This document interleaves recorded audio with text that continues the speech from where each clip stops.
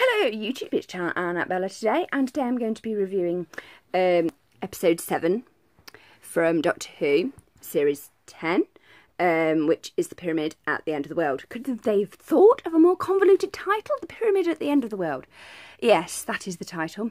I had flashbacks to when the Doctor married River Song in a pyramid.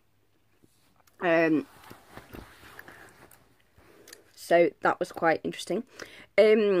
Overall, the supposed joke of Bill's date with her girlfriend being continually interrupted, this time by UNIT, is vastly becoming unfunny.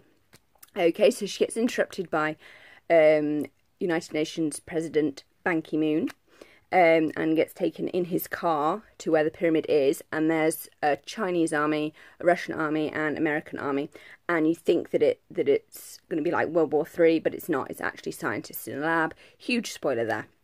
Biohazard. It's quite good, and it's interesting how the choice is going to be love, and we all know what's going to happen there. It's just a question of waiting. So you've got like first person that consents is done out of fear. The second lot of people that consent is done out of strategy, and the third is always done out of love.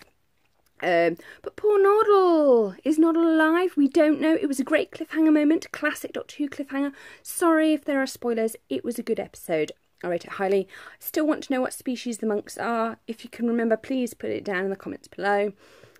I really enjoyed that episode. I'm looking forward to the next one because it's definitely a good episode. It's got the traditional Doctor Who cliffhanger. Shame about the name, Pyramid at the End of the World. Convoluted. It was good. Though it kind of does rely on you understanding the Doctor's connection to UNIT. And we haven't seen UNIT since the Cyberman episode. And so that loose link there.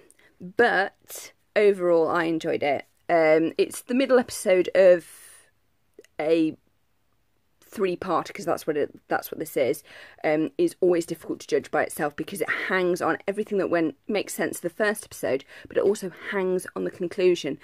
And this one is actually very difficult to judge as an episode by itself because it's not an episode by itself, and it's the first one that we've had this season to be an episode that relies on, obviously, the previous episode and the one that's to follow. I'm really excited for the next episode because it looks like Missy is going to be back. She's going to get out of the vault and start doing stuff, which is going to be very exciting. Please let me know what you thought about tonight's episode, The Pyramid at the End of the World, in the comments below. Please like, comment and subscribe, and thank you guys so much for your support.